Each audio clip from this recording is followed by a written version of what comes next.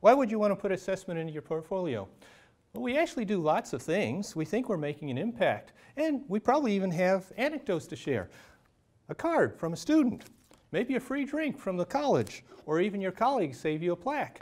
These are all wonderful things, but one success story can cover up a host of failures. And in today's culture, everybody says, show me the data. So we need to document our sources. So what do you want to measure? Well, it's probably something to do with your teaching, or maybe what you teach, or the preparation of your students, or basically just what works. So why do some students succeed and others struggle? Do students succeed in your class? Do they succeed in the next class?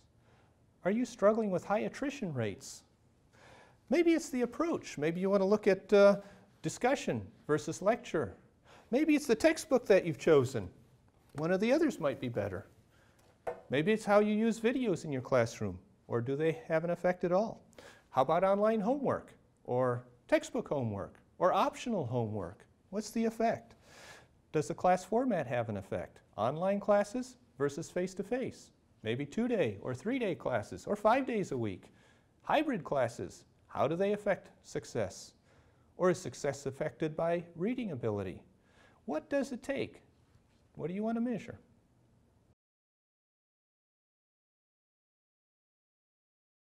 So where will you get this data? Well, you're probably already measuring data. You have a grade book. You probably keep attendance, or maybe you keep record of your office visits. What about MyJCCC, when the students enrolled or where they live? You might have to get more information out of Banner. What about entering assessments, the Compass test, ACT or SAT scores? Maybe you give a pretest in your course.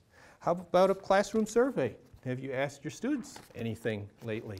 How much are they working in their jobs, 40 hours a week? Or how about their previous coursework? How about the resource centers, the Math Resource Center, the Academic Achievement Center, or the Writing Center? Are your students using them? There's lots of opportunity to find data on this campus, and you probably have a lot of it.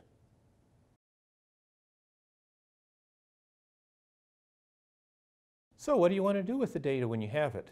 My question was, does online homework actually work?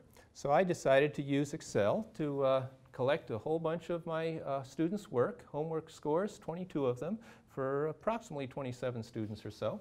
And we can take and compare their homework totals with their course average in the end. Excel gives me some quick pictures.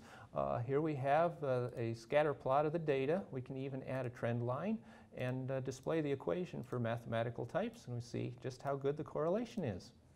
Another question I asked was, how do grades compare in courses that had online homework and did not have online homework? So I looked at their final grades. Here's spring of 2007 and fall of 2007 of a class, a college algebra class, that actually, the first one had no online homework and the second one did. And you can see that I increased the number of A's and B's. You know, the C's and D's stayed about the same. And unfortunately, I've never quite figured out how to get students who don't want to do homework to do it in any format, so the F's kind of stayed the same. And I also collected some surveys and looked at the responses that my students made on the survey. Here, in fact, you can see the questions that I asked. Did they do their homework? Did the online homework help? Did they have technical issues? And I was able to put that into a table here, which we can see. They definitely said they completed it, and in fact I had the data. Yes, they in fact did complete it at that rate, and they did strongly agree that repetition helped, but was it easy? Well, we don't always make courses easy, do we? Learning is sometimes difficult. Now that you've collected all the data, how do you want to present it? You've got tables and charts that you can show. You can put it all in a short paper, add discussion to it. It probably won't be published, it's going into your portfolio. But maybe it is good enough that you will publish it. But it is evidence in your interest in improving learning. It's part of your professional growth. So if you're still lost, who can help? You ought to go visit the Office of Outcomes Assessment and visit with Sherry Barrett.